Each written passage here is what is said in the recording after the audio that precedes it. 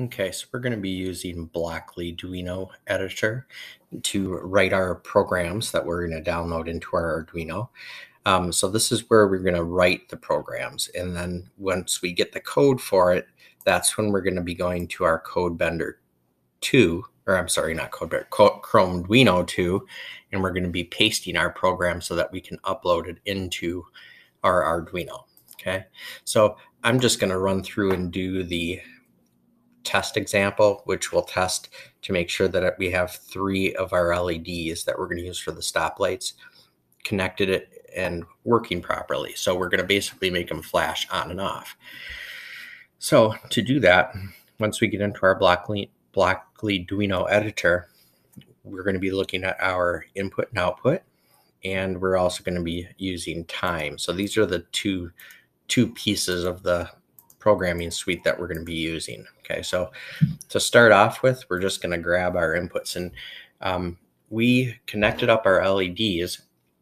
If you were observing where they're connecting to on the Arduino, they were connected up to D2, D3, and D4. Okay, so looking back at the connections, that's right here. If we were to look, here's D2, D3, D4, and if you follow the wires, D2 is the one that connects up, goes through here into the red one. D3 connects down, comes up here through this one for the yellow, and D4 connects through the blue wire, or whatever color you used, through this resistor to the green. Okay, so we're going to test these by writing a program to make all 3 of these blink. Okay, so we're going to go to input and output, and we're going to use digital, and what that will mean is we're going to either input what's called a high or a low. And you can think of it this way. If we use a high means we're giving it power, and a low means that we're not giving it any power. We're just going to think of it in terms like that for now.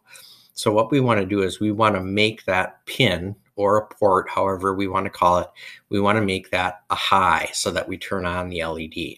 Okay, so to do that, we're going to use this where it says digital write pin, and then we're going to say which pin we want. I'm going to go with D2 to start with, and we're going to say high.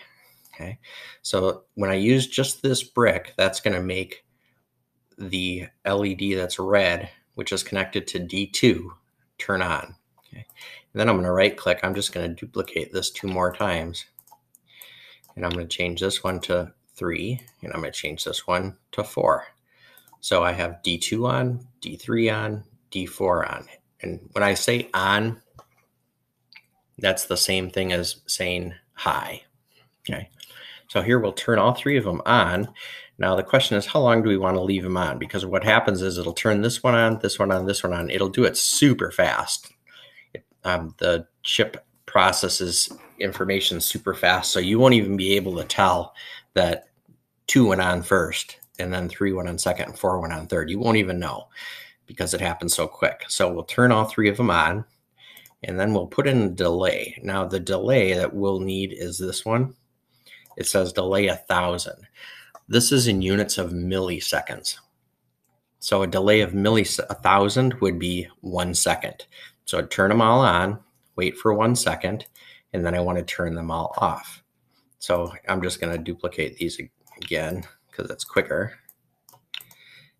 And I'm going to again change these to 2. And I want this time to be off or low. Low means the same thing as off. 3, also low. And 4, also low. Okay. And so here's what would happen. It'll start up at the top. It'll do this, then this, then this. It'll wait for a second. Then it'll do this, this, this. Then we want it to wait for another second. So I'll copy this one. And then what happens when it gets to the bottom is it actually loops right back up to the very top again. And it'll just keep repeating this process over and over. If I look by clicking on the Arduino tab, this is the code that it made for us based on the blocks that we put in there. Okay, and if you want to take a look at it, you can kind of try to make sense out of what this stuff is if you want to learn the coding here. So I'm going to copy everything. You can't miss anything. You got to make sure you copy it all. And then I'm going to come down into my ChromeDuino, and I'm going to get rid of everything that's in here, and I'm going to paste that in. Okay. Now, you shouldn't have to do this, but again, just make sure that if you just plugged it in, you should be seeing the USB 2.0. If you don't, make sure your Arduino is plugged in, click the refresh button, and then look again. Okay, you want this one. And then for the board, you wanted the ATmega 328P. And the server, the one that you had selected, should be the one that says Alan Taylor's right here. Okay. All right, and then after you just check to make sure that you have those settings, you can click Program. Then hopefully when you're done, it'll upload. It'll say, have a nice day when you're done. And then I want you to look at your board, and you should see that the lights are blinking on and off. And I can see on mine right now that it is in fact working. If yours does not, you want to go back and double check your wiring. Make sure that your LEDs are okay, and then also make sure that you did see this message, upload complete. That way you know that the program actually got to the Arduino.